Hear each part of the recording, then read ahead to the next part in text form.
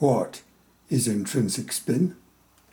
This paper was given to the APS March meeting in 2019. I was taught, and I expect you were too, that orbital spin and orbital moment are due to harmonic solutions in Schrödinger's equation. By contrast, intrinsic spin is a property of the electron being a point particle with intrinsic moment. The second of these is impossible for two reasons. Moment is a product of current times loop area, and in the method of dimensions m depends on L squared. This implies that the electron cannot be a point particle. The paper compares orbital moment with intrinsic moment. We start with numbers and models. According to Maxwell, the art of exact science is to reduce the problems of nature to the determination of quantities by operations with numbers.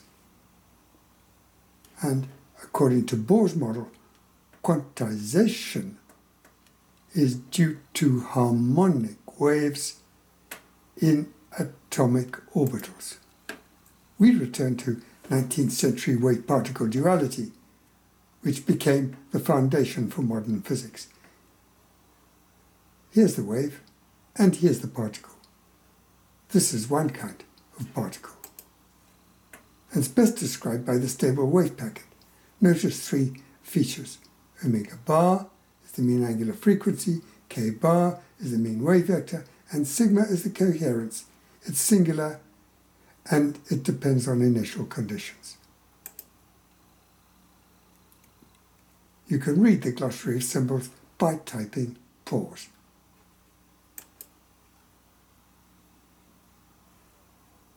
You can operate on the stable wave packet with the Klein-Gordon equation, but it's more direct to go straight to Einstein's special relativity formula and substitute for energy using Planck's law and momentum using the de Broglie relationship to find this well-known formula in simplified units. And the best thing you can do to this is differentiate it, because then you find that the product of the phase velocity with a group velocity is equal to c squared, a new result in quantum physics. The group velocity is well known to you. It's the speed of a particle. In special relativity, it tends to 0. At low k, it tends to the speed of light at high k. And the phase velocity is faster than light. You measure it as the inverse of the group velocity, or as the ratio of energy over momentum. I described these dispersion curves in previous years to the March meeting. For example, we find that Feynman's switching principle must be switched back. He claimed that nobody understands quantum mechanics, but we agree with his professor. You must be joking, Mr. Feynman. The singularity in the phase is in fact cut off, and this is illustrated in these three diagrams. When sigma is less than k, the wave is squashed flat. Intensities add rather than amplitudes. Before I discuss spin, I have to cover two further bases, force and uncertainty. If we differentiate this not once but twice, we find that the curvature is the inverse of the effective mass, and with Newton's second law, it's due to acceleration over force. Notice that when the curvature is negative, the effective mass is negative, and the acceleration is negative, and this happens in the Hall effect. The Hall effect depends on the Lorentz force, which has both an electric part and a magnetic part. And the magnetic part is complicated because it depends on both charge and velocity. And when the charge is 0, the magnetic force is 0, as in empty states. And when the velocity is 0, the magnetic force is 0, as in lattice charges. But how does it come about then that sometimes we measure positive Hall coefficients? Well, it's easy to see if the charge is a proton or a lithium ion. The vertical acceleration is electric, the horizontal acceleration is magnetic, and the Hall voltage is positive. But when the charge is an electron, it's more complicated. The Hall coefficient in copper is negative and in aluminum positive. In the N-type semiconductor, negative, and in the P-type, positive. In the low-temperature superconductor, negative, and in the high-temperature superconductor, positive. In bismuth, spectacularly negative. In arsenic, spectacularly positive. It all depends on the dispersion. When the dispersion is positive, as in this typical gamma point, the Hall coefficient is negative. And when the dispersion curvature is negative, as typically on the X point in the Brillouin zone, the Hall coefficient is positive. I move now to uncertainty. At time zero, the full width half maximum is the uncertainty in position. The Fourier transform of a Gaussian is Gaussian, so the full width half maximum of the Fourier transform is the uncertainty in momentum. And the important fact is this, that when you multiply the two uncertainties, sigma cancels. The dual uncertainty is a physical property independent of initial conditions. The bad news is that when you multiply these two uncertainty, the dual uncertainty has a value 16 times greater than Heisenberg's limit, whatever that may be. In questions of science, the authority of 1,000 is not worth the humble reasoning of a single individual.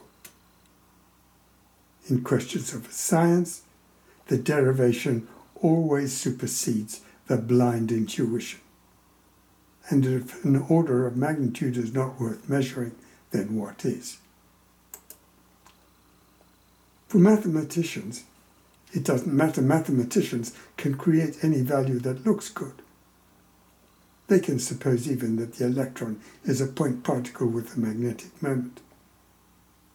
But with the stable wave packet and certified uncertainty, we can model intrinsic spin. Magnetostatic knows moment is current times area, which is the same as velocity times half the magnetic radius. Consider uncertainty in the transverse plane. Try switching on a magnetic field above a passing wave group. A current is induced on the horizontal plane, like diamagnetism in Meissner-Ochsenfeld effect or the vortex in the Abrikosov lattice. We make a second hypothesis. The moment has three components and three transverse planes, and the transverse planes intersect on the Euclidean axes. And so they're in phase and have the angular frequency we plotted before from relativity. And we can make four deductions. Knowing mu, we find that the magnetic radius is equal to the Compton wavelength. And the magnetic radius is 137 times smaller than the Bohr radius, the radius of an atomic typical atom. And the magnetic radius is 137 times greater than the electrostatic radius of the electron, another type of particle. Second deduction is that spin wave functions must be harmonic or else self-destructive. They are therefore quantized, either diamagnetic or paramagnetic, right-handed or left-handed, spin up or spin down, and the terms are separated by 2 Bohr magnetons dot B, as measured experimentally. The ratio of the intrinsic moment to the orbital moment is the phase velocity times the magnetic radius divided by the group velocity times the Bohr radius. We can also deduce that Pauli exclusion occurs because electrostatic forces are very strongly repulsive between 2 identical electrons. So what is intrinsic spin? In dispersion dynamics, it is induced cylindrical orbit within a wave function. It's like room temperature superconductivity, but without the Cooper pairs. The induced current explains Hund's rules and Russell-Saunders coupling. And we have one further conclusion. The logic of physics was determined 2,300 years ago, but is observed by obstructive neglect in the 21st century. Physics is a tug of war, with mathematicians on one side and physicists on the other. When a physicist raises his hand and says, "I don't understand something," the mathematician says, "We axiomatize it." And they pull on a rope and everybody falls onto the wrong side. But what they don't know is that axioms are unquestionable in math and therefore meaningless in physics because unfalsifiable. As Elijah Cummings said recently, we can do better. We've got to get back to normal.